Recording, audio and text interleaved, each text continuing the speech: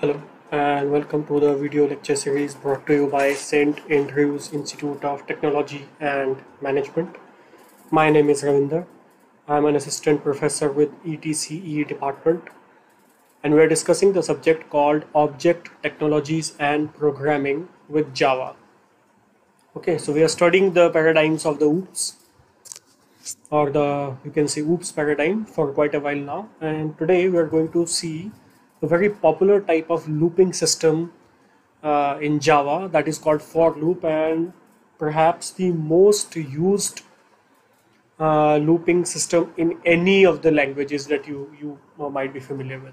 Okay, so for loop is the building block, not the building block, but the basis of your looping system, because it's versatile, it's more effective than while loop, it's more protected than while loop in terms of reminding the coder or programmer that what has to be done to terminate the loop successfully or stop it from diving into an infinite loop.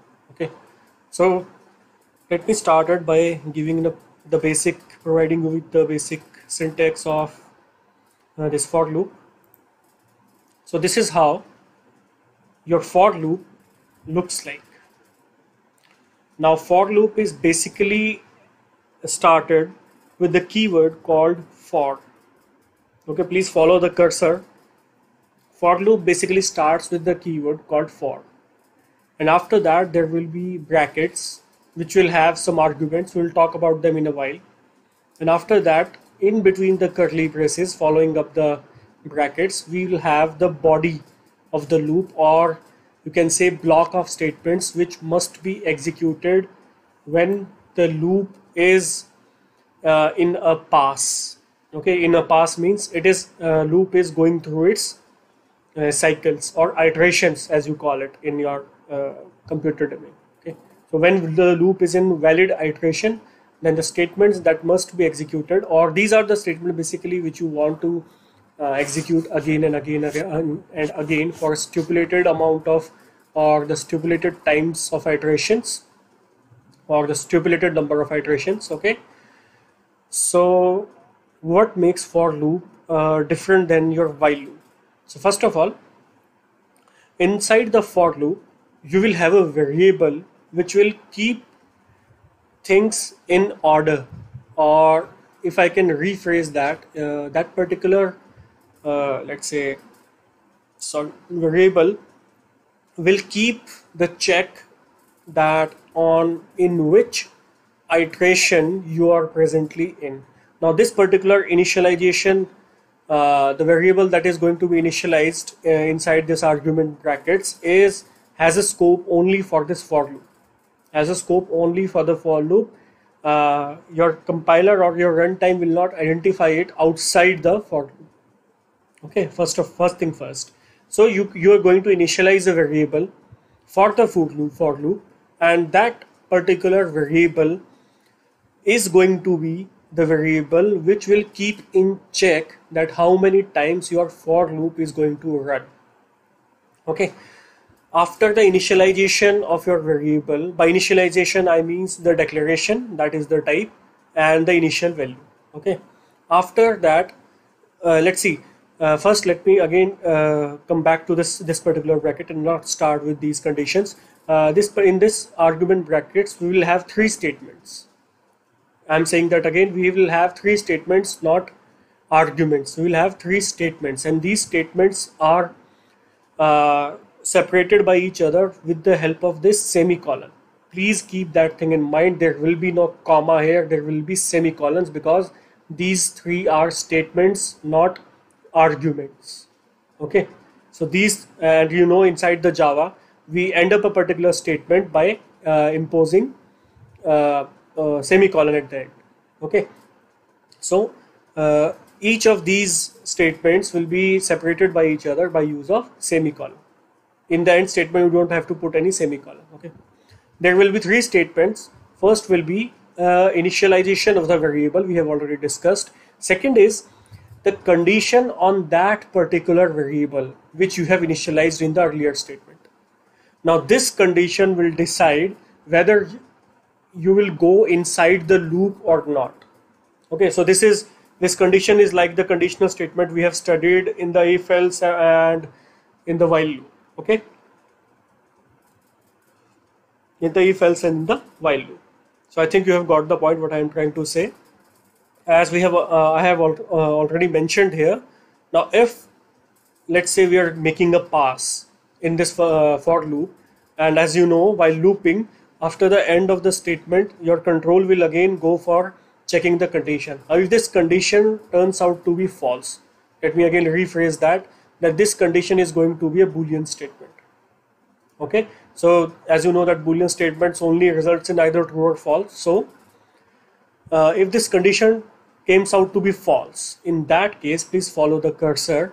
You will not go inside the loop, or the runtime will not go inside the loop. It will switch to, or the control will switch to the next statement outside of the loop. So the block of these statements will not be executed. And if this comes out to be true, this condition comes out to be true, in that case the control will switch to this particular block of statements. That is, we are going to be inside the for loop. That is what it is called. We are going to be inside the for loop. Okay. Now the third statement is updation. Now let me tell you, this condition will be imposed on the variable that we have initialized here. Okay. Now next is updation. As you know, we have seen in the while loop the condition of infinite loop. Okay. So infinite loop is when your condition doesn't change its status while executing or while featuring in your while loop. The same is condition here, that if this condition, suppose if this condition is never going to be false, in that case your loop is never going to be terminated. So the control will loop around, or will make iterations forever. It will pass around this for loop forever, and these statements will be executed again and again and again and again until you stop your application. And this application or this particular for loop is going to be an infinite loop. Sorry. So I think you have got the idea what I am trying to say. Now, so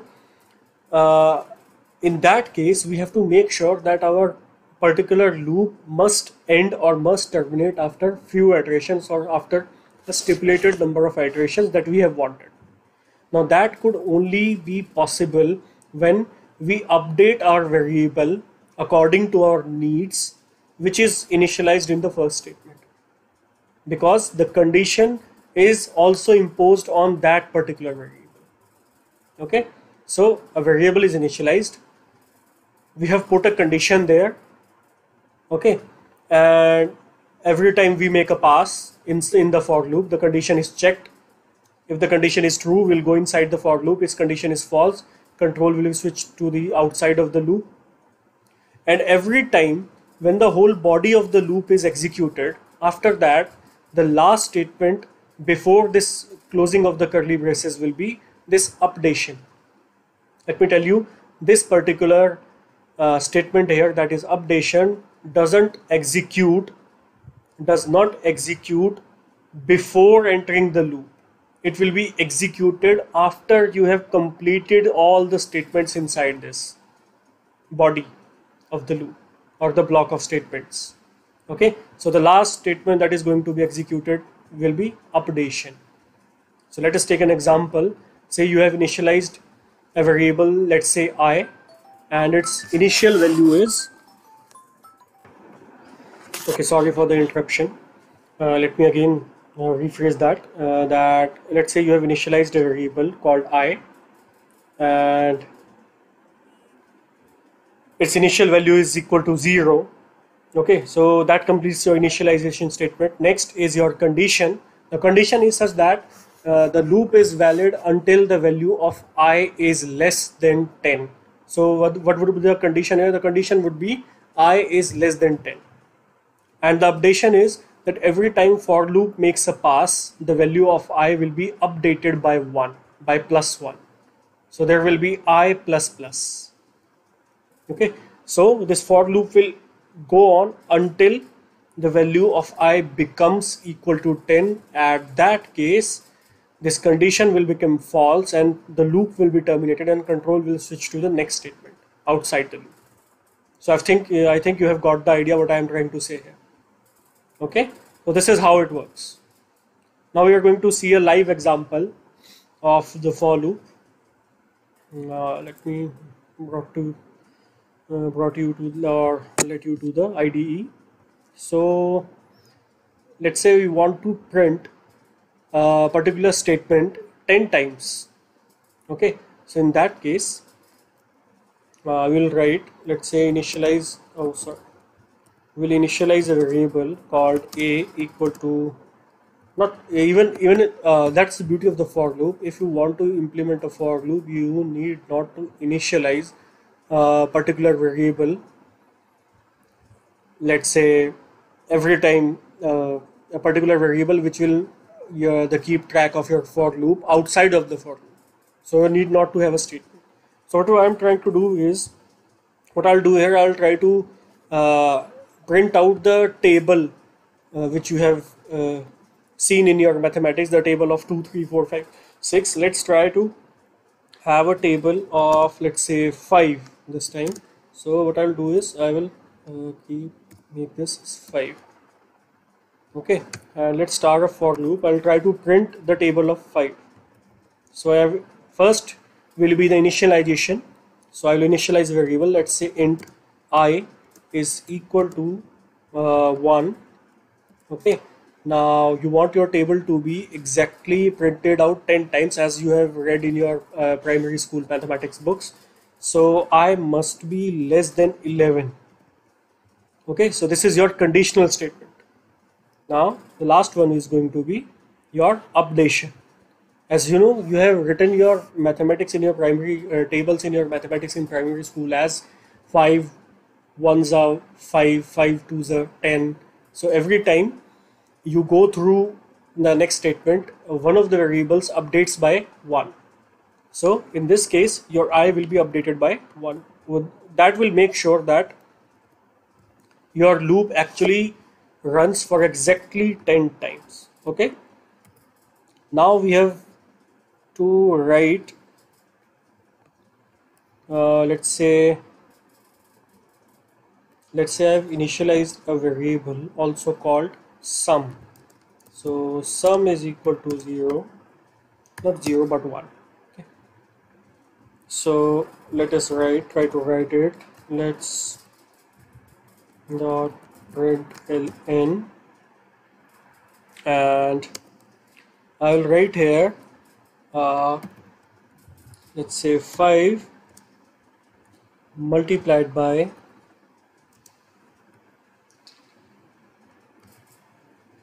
I.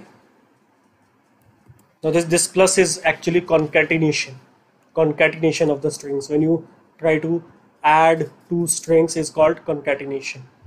Okay, I will discuss that when we will get to the strings part. Don't worry about that, and I will also make you understand what is actually happening here in this particular line, so don't worry about that. And let's say equal, and what should we write here? So until now what has happened here is that 5, this is just a string. Inside this double quotes is just a string, it will print out as it is. So 5 1s are 1. Every time we'll make a pass, the value of I is going to be updated. In the first pass, the value of I is 1. In the second pass, the value of I is 2. In the third pass, 3, 4, 5, 6, 7, 8, 9, 10. That is it. And that is how you wanted to print your, let's say, table. You have seen your tables in your mathematics. So that is exactly what we are trying to do here. Okay. So I'll write here sum.